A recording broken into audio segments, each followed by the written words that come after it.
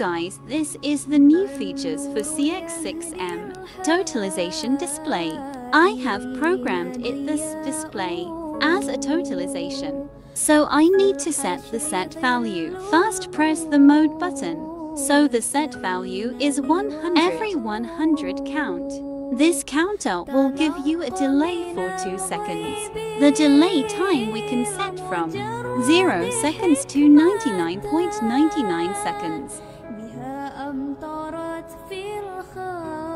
Okay, every 100 count, the totalization display will increase. It will be accumulating.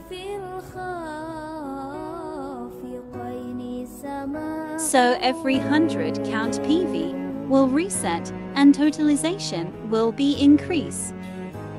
When I press the reset button, it will be reset all.